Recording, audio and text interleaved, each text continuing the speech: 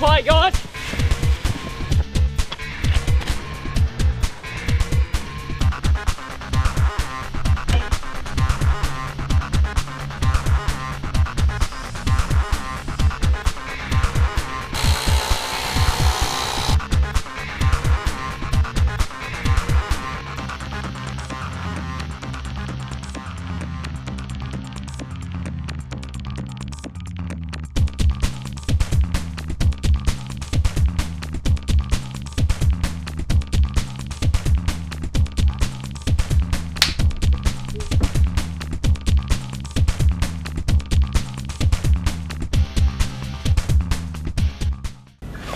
So how's that? Does that look a bit like it? It's very similar to it, you know, from what I remember it's very like it really. So is it that far in or out a bit? Or? No, that's out too far. It was in. I couldn't see its two front legs, so I could just see half of its back.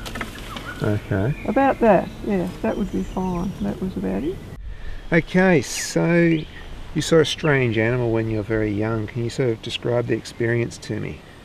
So when I was about 9, we were living in Hampshire, and my brother, who was 4 years younger than me, we used to go along a track to meet with an old gentleman that used to bring us chocolates every week, and so we went up to get them, and on our way back to our house we came across this animal that was half in the bush and half out, and it was eating something. You could hear it crunching something, and or there was a noise anyway.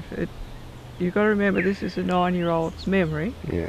But it's still very vivid to me because I was very frightened of it, and it had stripes on its back, and I can remember looking at it and it was all straight, and as I looked at it I got my brother's hand and I decided to run, and as I did it was backing out of the bush, and you was like running and I ran in the in the opposite direction and around the corner a bit from it. Yeah. So you say it was eating. Do you know what it was eating? Wouldn't have a clue because it was half in the bush. Okay. I could just hear it munching on something. Okay, and it was a bit scary. It was scary to me, yeah, at that time. Yeah.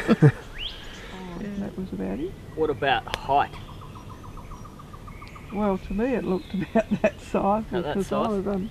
Yeah. Yeah, so it's about the right size. Yeah, it just looked like a big dog to me at the time. But it was a big dog that had stripes on it, that's all I could remember. And okay, so you ran home and you told your mum you saw some big dog-like... I saw a dog, we saw a big dog in the bushes eating something. Yeah. And she said, well, you couldn't have because there's no dogs here. And I said, but we did, we saw this big dog and it had stripes on it and it was eating something. Okay. And we ran home and she said, well, you couldn't have really because there's no dogs here. And so she said to my father, you know, the kids think they've seen a dog and they're saying it's got stripes on it, you know. And he reckoned that, well, all I can think of is they must have seen a tiger. Ah. And so he talked to some other guys at the mill and they agreed that it must have been a tiger because there weren't any dogs there except a little one that the man had in a hut.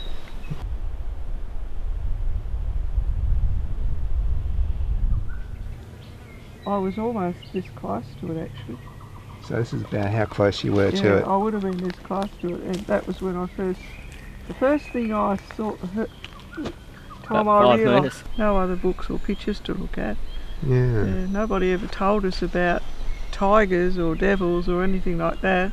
We saw blackbirds, like black jays flying around, native hens, rabbits, wallabies. So this thing would look completely alien to you? This looked completely different and very scary. Okay. Because I was only 9, remember? Yeah, yeah. Yeah, and I have got a vivid memory, and I've always remembered it.